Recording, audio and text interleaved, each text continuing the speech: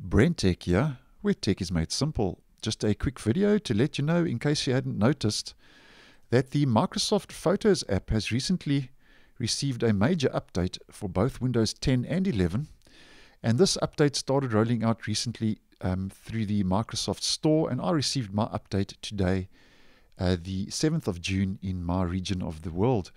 Now, if you are running Windows 10, you may be interested to know that after this update has been applied, the Windows 11 style Photos app is now been made available to Windows 10 users. And if we launch the app, you will see straight away on launch that the app now has a totally new look on Windows 10, and both the Windows 10 Photos app now and the Windows 11 Photos app now have the same features and look exactly the same.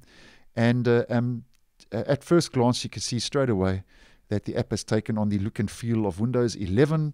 We can see all the image thumbnails and previews have the rounded corners. Even the search has rounded corners.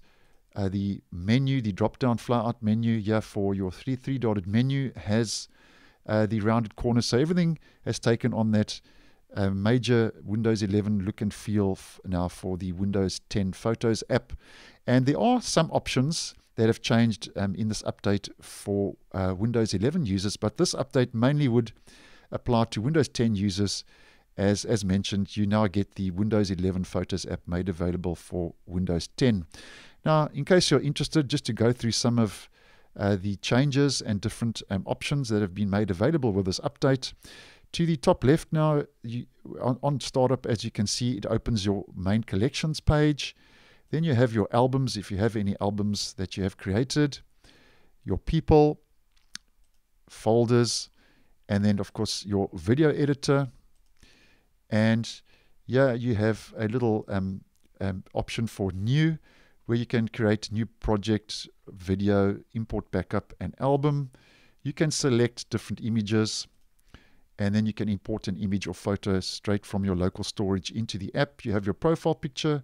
Then you have your three-dotted menu, as mentioned, with some options. And then if you go explore these settings, you will see for Windows 10, it has received a couple of new changes and options as well.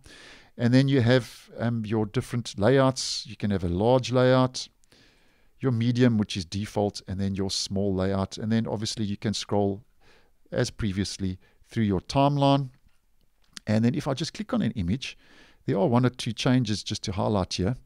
And previously, for Windows 10, if you enlarged an image or opened an image, your full screen option was here in the bottom right-hand corner, and now we can see as moved to the top, just like it is on Windows 11. And if we click on that, it obviously puts that image and photo into full screen mode.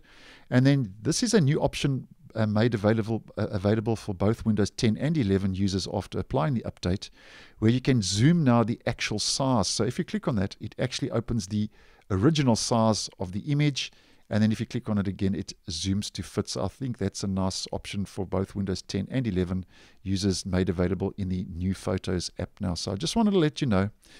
Go check it out if you didn't know, and go download the new Photos app from the Microsoft Store in Windows 10 and 11. And as mentioned, this mainly applies to Windows 10 users, as that new Photos app now, the Windows 11 style Photos app, is now available for Windows 10 users. And for most of you, this will be updated automatically in the background on both operating systems in the Microsoft Store. So thanks for watching, and I will see you in the next one.